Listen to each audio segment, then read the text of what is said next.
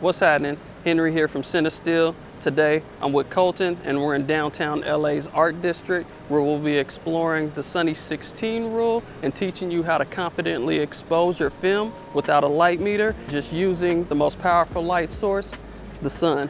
Let's do it.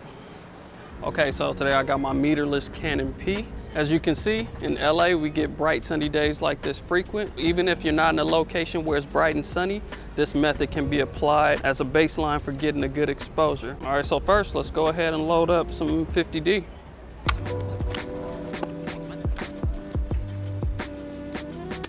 Sunny 16 is a method of estimating good exposure when you're taking photographs outdoors without a light meter. Like the name, Sunny 16 says that subjects in bright sunlight can be properly exposed by setting your aperture to f/16 and your shutter speed to the reciprocal of the film's ISO.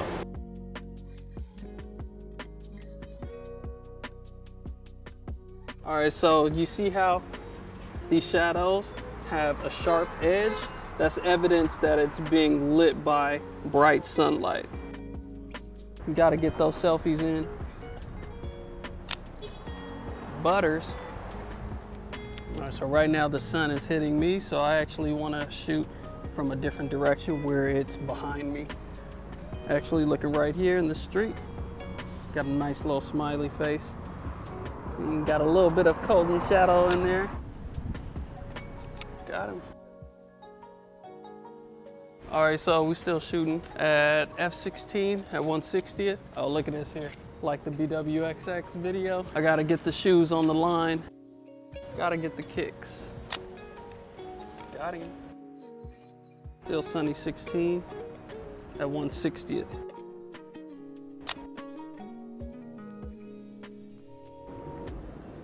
All right, so this 50D will shine with these colors right here of this painted, oh snap. This 50D, all right, so this 50D will shine with these colors right here, this yellow Pan Advance thing or whatever it is. So it's in direct sunlight, so I'm gonna still shoot it at f/16 at 1/60th of a second.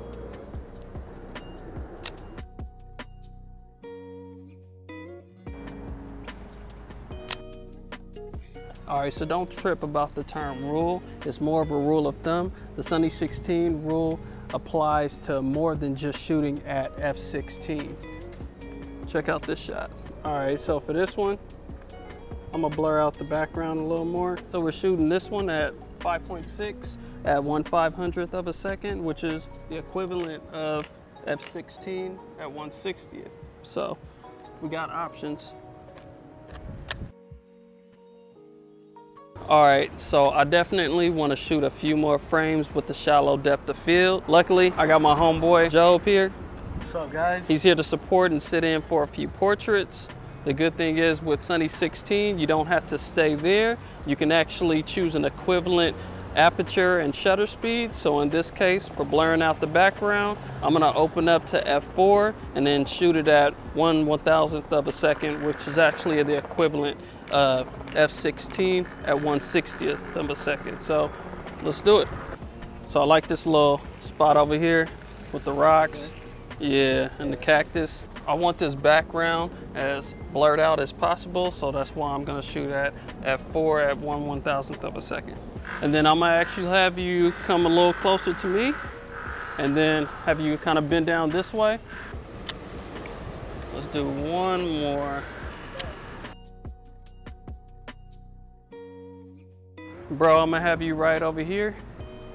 I'm gonna have you square up with the cactus, kind of looking over the shoulder. Yeah. I'm gonna have Joe post up on this this beam right here, but I'm gonna change the settings because we've been at f4 at 1/1000th of a second. So now I'm gonna shoot it at f5.6 at 1/500th of a second, which is also the equivalent of f/16 at 1/60th of a second. All right, so let's go ahead and get this shot. And then you kind of look down. Yeah, that's cool. I don't know what to say, Colton. It's just hot. I'm gonna use this little yellow pole because we're in shade. We're actually gonna do Shady 8.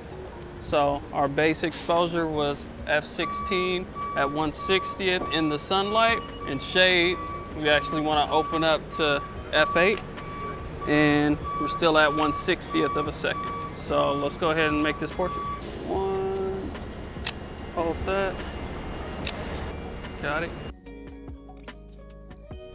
All right, so let's get a few more shots in the shade because it's too hot out here, and so we rocking with Shady 8 right now. I'm gonna have you post right here. In this shot, I'm taking a picture of this sign that's actually in shade. So according to Shady 8, I can get a proper exposure at f8 with a shutter speed of 1/60th of a second. Okay, so same as before, with this as a baseline, I can choose equivalent aperture and shutter speed combinations. For this shot, I actually chose f4 at 1/250th of a second.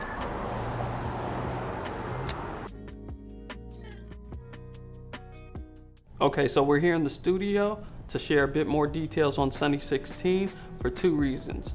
One, it was way too hot outside, and two, we have AC here in the studio. For more of a visual, check out the scale on screen for additional aperture and shutter speed combinations, which will also give you a solid exposure. Basically, if you open your aperture to 1 stop wider and change your shutter speed to 1 stop faster, you'll achieve an equivalent exposure. Yo, Colton, cut back to the scene where we're actually doing this in practice. All right, so for this one, I'm gonna blur out the background a little more. So we're shooting this one at 5.6 at 1/500th of a second, which is the equivalent of f16 at 1/60th. So we got options. You may ask, what if it's not a bright sunny day, or if my subject is located in shadows? Not to worry, Sunny 16 has a few cousins. In hazy sunlight, when your shadows have a soft edge, use Hazy 11. When the sun's behind a cloud, or your shadows are barely visible, or you're exposing for the shaded side of a subject, use Shady 8. And if it's an overcast day with no visible shadows, use Overcast 5.6. An approximate exposure can be achieved by setting your aperture to f11, f8, or f5.6. And always, when in doubt, err on the side of overexposure because your film can handle it. Make sure your shutter speed is set to the reciprocal of the film's ISO or as close as possible. All right, to wrap things up, as a reminder, Sunny 16 is just a guideline to get you started with estimating a proper exposure outdoors without a light meter. Definitely give Sunny 16 a try, and stay tuned as we'll be covering how to use light meters in other videos. That's a wrap. It's been real. I'm Henry. Deuces.